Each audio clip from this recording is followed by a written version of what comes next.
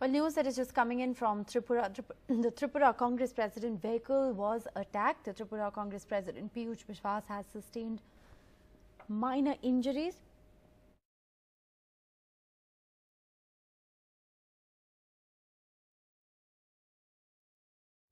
So this, of course, is the image of the attacked vehicle. The Tripura Congress president vehicle was attacked. He sustained minor injuries in this attack and has alleged that they were BJP supporters who were behind the attack. The Tripura Congress president vehicle was badly damaged, and those are in fact the pictures of the attack.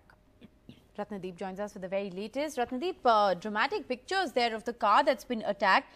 We're also being told that the Tripura Congress president has sustained minor injuries. What more can you tell us? Just what a short while back I did speak to the Tripura Congress president Pijush Biswas, who is also one of the most noted lawyers from Tripura.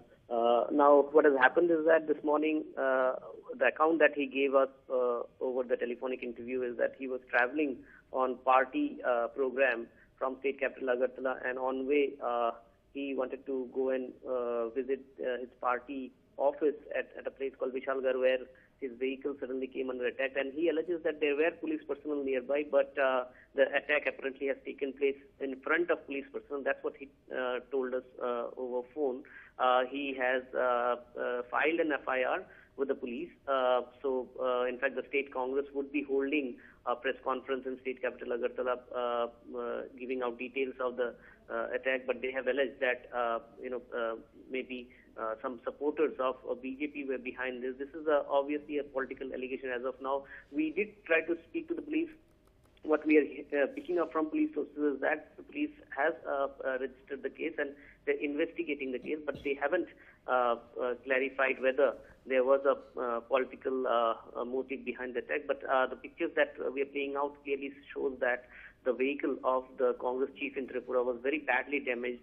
Now, Mr. Biswas, remember, is seen somebody who has been traveling across the state to revive the party, which was once a strong political power in Tripura, but no more, with most of its members shifting to the BJP.